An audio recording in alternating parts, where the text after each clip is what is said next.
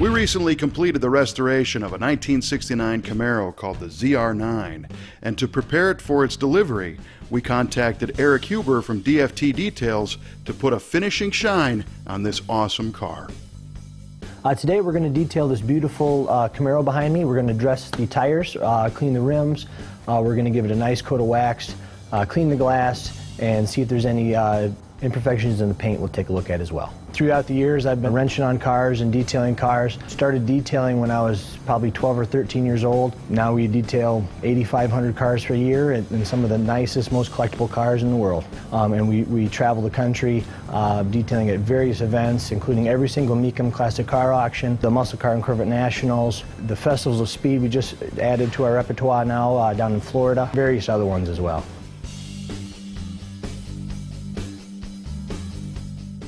First thing you want to do is get the surface clean, so we went ahead and washed this car, got every surface of it. We cleaned it from top to bottom, that way any dirt washes down and you're not going to scratch the paint as you clean it.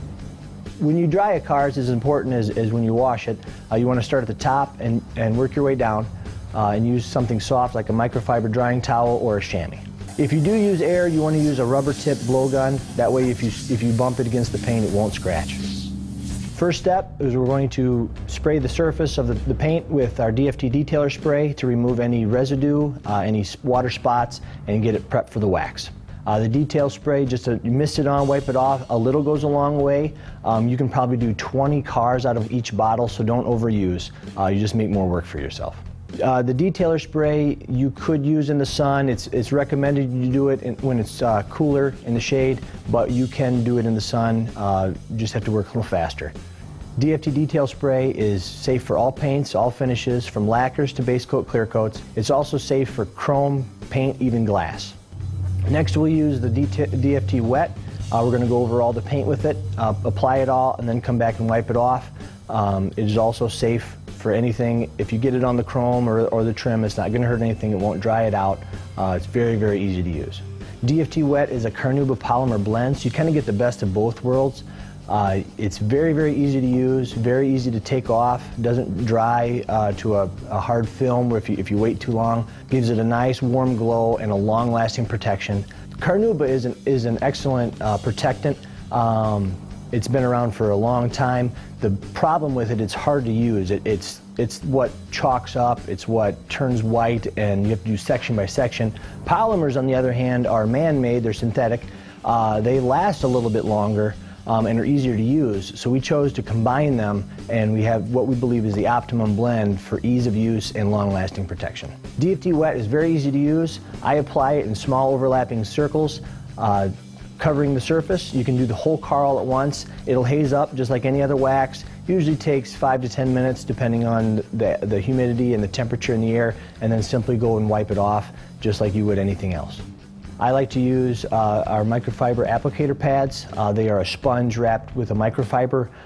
It gives you a little absorption so your work goes longer, and the microfiber prevents any scratching. I like to use a premium microfiber towel when I'm taking the wax off. It doesn't scratch and it makes quick work of the wax. To care for a microfiber towel, you want to wash it with a detergent without any fabric softener or bleach in it.